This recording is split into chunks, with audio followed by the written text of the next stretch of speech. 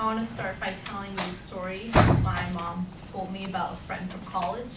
They were talking about, at one point she was talking about with her fellow friends about milk. Some of her friends were also studying to be teachers. They were talking about farms.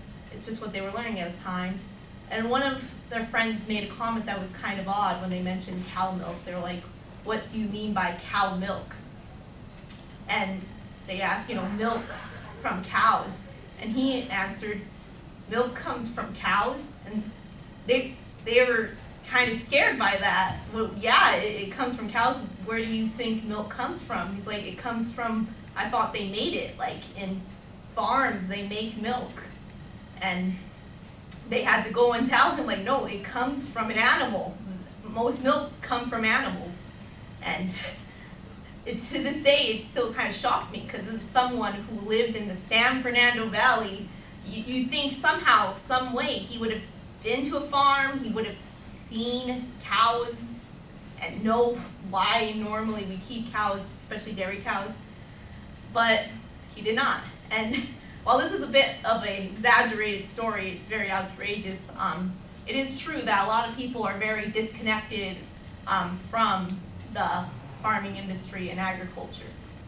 So today I want to talk to you how this kind of lack of knowledge can really potentially hurt us when it comes to talking about environmental issues, when it comes to ethical issues of where or how the products we use are being made, and also from when we talk about social or political issues that we sometimes forget are involved in agriculture. First thing I want to talk about is environmental issues, and I'm going to use California as an example. In California, of course, we know that we have water issues, and when we talk about water issues, some people I've seen don't even mention the fact that agriculture, despite the fact that agriculture is one of the biggest topics when you're talking about water issues. According to the Washington Post, California provides around 2/3 of the fruit and nuts in our nation, and and the water that is used for those is about 80% of the California water. And so when you're talking about cutbacks and regulation, you need to know, well, where is this going, and is this being done to urban or farming? And if you don't know that, then you kind of don't really have a fully formed opinion on the topic. And when we talk about the actual processes involved with the land, a lot of times there is maybe confusion. For example, some people hear about irrigation, but they don't really understand how that might affect them. So irrigation is the way we artificially manipulate water in order to get it to our soils. So this can be done with tubes or gravity. And there's many different ways, and some of them are more efficient than others. And people may not really be interested in learning these ways or really supporting it, even though this is being done with or using our natural system. So it will inadvertently affect us. For example, if it's not being done efficiently, water is wasted, or maybe debris gets into the water. So it's something that we should be looking into or be knowledgeable about. Another issue where knowledge about agriculture is really useful is when we talk about ethical issues, concerns that people have about agriculture. For example, me and my friend were once talking about Mark Zuckerberg, how he had this article where he talked about, like, "I killed my own cow." And she was very like, "That's kind of creepy that he killed his own cow and he ate it, like a cow that he raised." And I just remember thinking, I'm like, well, what do you think they do with cows when you eat hamburger? They kill them, I didn't understand kind of her apprehension to that. And it's probably because, I was not very big into agriculture, but I took one ag class. We saw a pig people raised, we saw it slaughtered, and of course the biology of it, its organ system. And it was just sort of something I kind of like, yeah, that is how we get meat products. But for a lot of people, according to Silta Liegberg, there's a real disconnection from like the animals and the meat products we get from the animals. And a lot of people, this leads to some people, maybe they wouldn't eat as much meat, or they wouldn't over-consume meat if they really were associating the animal with the meat itself. They would see what the weight of what that meat product is. And of course that depends on the sensitivity of people, but a lot of people, they don't even bother to learn about that. Another thing is about how, because we're so unfamiliar with what's going on, there's not really a lot of trust in agriculture or processing, but there's a lot of concern. So Charlie Arnott of the Center for Food Integrity reported that about 80% of people in the survey agreed that there was concerns for the environmental impact of agriculture and also how it affected things like climate change. But only around 30% were strongly agreed that farmers were taking good care of the earth. And then when it came to humanely harvesting meat from animals, 55% agreed that they would have less problem eating animal products if they knew that it was done in a humane way, but only about 25% were certain that U.S. meat products came from humanely treated animals. And whether there is an issue or not, people aren't necessarily investigating, they just sort of hear about issues. They're not really familiar, they're not really seeking out and seeing, and so there's no real communication going on. And so that kind of harms us and doesn't really let us make fully educated guess when choices. The last issue is the fact that a lot of times agriculture is sort of interlocked with other social or political issues. For example, the National Farm Worker Ministry says that it is true that historically migrant workers and immigrants have been like the backbone of the labor in America. And despite that, a lot of people don't really think about it as much. They kind of separate the issue. We don't really talk about agriculture and immigration necessarily together unless it's brought up together. But like, it's not really a separate issue. And especially things like when we talk about pesticides, we're not talking about how is it affecting the actual people. It's just kind of an issue in itself. And so it's kind of lost this social aspect of these are real people doing these things. And also when it comes to things like politics, Ted Genoways wrote a book where he followed a farm family in Nebraska and how they had to sort of adapt with different times as things like Trump has different political issues with other countries, that this could affect them in their day-to-day lives. And that historically things like corn or soybean, certain products that we sort of have made ourselves dependent on and made others demand from us, that because of how interlocked or interdependent we become on each other, we can't really say that we're completely separate from other countries. That anything we do, even in politics, will affect the agriculture inside and outside of our country. So what are some of the solutions for this? One, I would say probably the easiest, at least when it comes to the younger generation, is promoting knowledge and involvement in schools.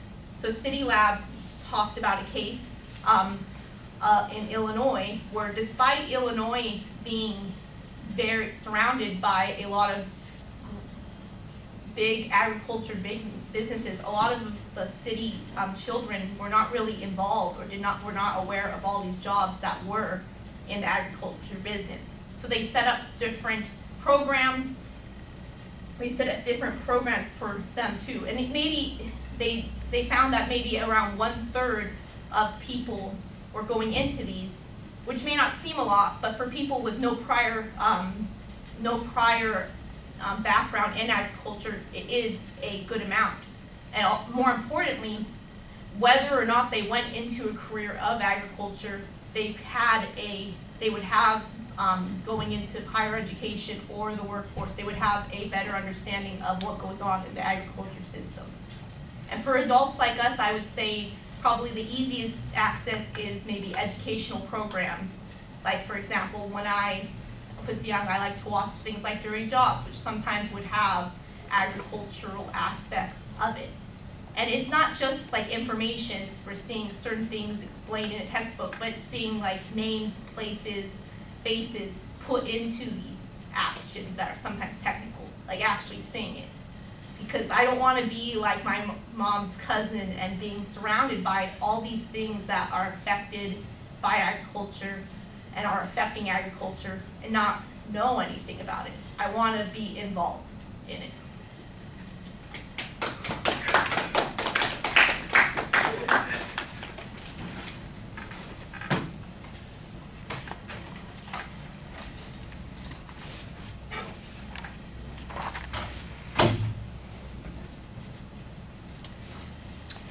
So Sam, what did you think? I thought it was great. You had a lot of information. I liked how you did start with the story instead of going in straight with your purpose statement. I did enjoy that. That was a nice little story. And you, so my only thing is that you started with this, I think your point was just better like knowing of knowledge in agriculture, correct? You have a lot of information, and you go about it like expressing it in topic by topic. But I think you can allude and transition into those better. Maybe have a little bit more information on each topic, because you start with one topic, so you're talking about the milk story, and then after that you jump straight into like a story about pesticides. And it's kind of a little bit confusing having to jump from one to the other like super quickly, and kind of like have to like think about it and kind of transition with that.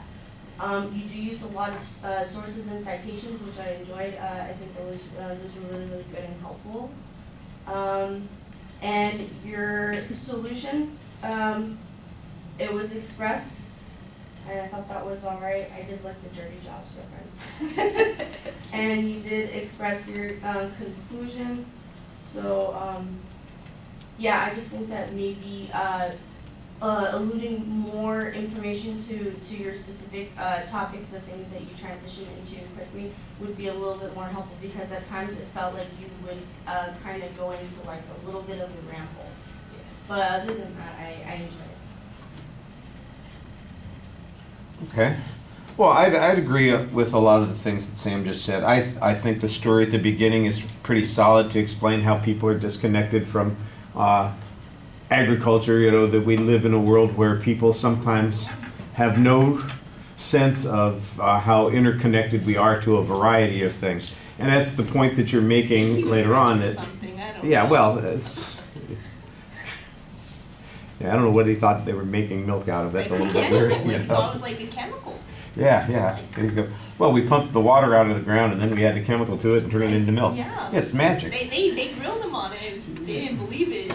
They had to accept it. It was just true.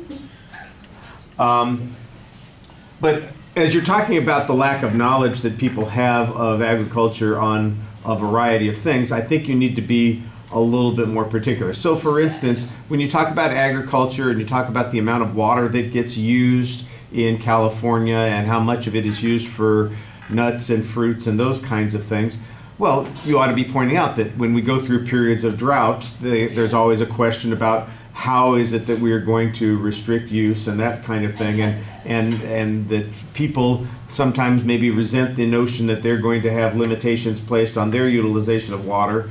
The question is there a consequence because we haven't prepared to store water to be able to utilize it more efficiently, that kind of thing. And it's largely because of our ignorance on these issues that those things become a problem. That if it's not staring us in the face with a crisis, we tend to ignore it and don't realize how important those things are. So the more particular you can be about some of those issues, I think the better off that you'd be. You've got 2 or 3 points. Like you mentioned at the end, the economic connection that's going on there, and you make some general reference to something that Trump has done, and I have no idea what it is you're referring to. No. You can't. You don't get to add to the speech at this point. What I'm saying is that's the kind of thing that you need to have. You need to say, people are affected by trade policies that involve our agricultural products, and we don't realize how big an impact that might have on other industries in some way. Or you may not be a farmer that's directly affected by corn prices or those sorts of things, but here's how it affects everybody in some way, shape, or form. And when the president's policy does this, here's why it has these kinds of consequences. So all I'm saying is, all of the points I think that you have are good points, but they would make more sense and be more meaningful if you could give us particulars about how they have an impact on us. It's a little generic right now. Your solution at the end is a little bit fuzzy. Well, we get into some food or some education program, pay more attention to it. It's okay.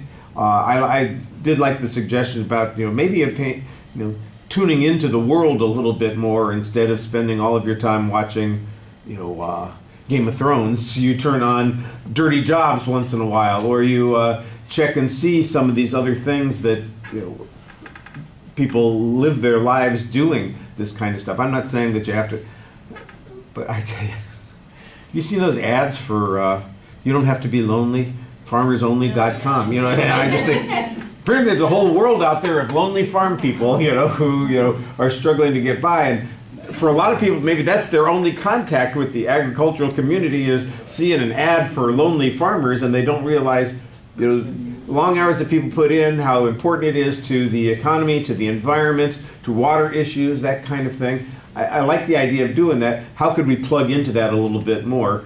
The education system, I think, is a good point. Maybe there's even an argument to be made that everybody should be required to do some of those kinds of things. Your mom's cousin, I mean, it's so hard for me to imagine that a kid wouldn't have gone through they'd have seen the dairy farms in the film strips or the videos that they show in classes, much less actually having visited a place. And I don't know that they do much field trips anymore. That used to be a big thing when I was a kid. They always did the field trip kind of thing. I was going to mention, they do in like the younger grades. Yeah. Well, like I said, he would have been in a younger grade at some point. Do you not remember going to the... And there's one, by the way, there's an obvious solution that you could point to also. We have a county fair. Yeah. And at the county fair, agriculture is the thing. Instead of just sitting on the midway and riding the thrill ride and eating something on a stick, maybe you should walk over and see the dairy cows that are in competition, or the pigs that have been raised, or the crops that have been brought in, or and see what's going on there. It doesn't require any extra effort on your part, except that you walk from one section of the fair to the other, and instead of throwing a couple extra balls at the clown, maybe you walk through the exhibit and see, hey, here's how milk actually works, that kind of thing. So there are ways to demonstrate those kinds of stuff. All right, thank you.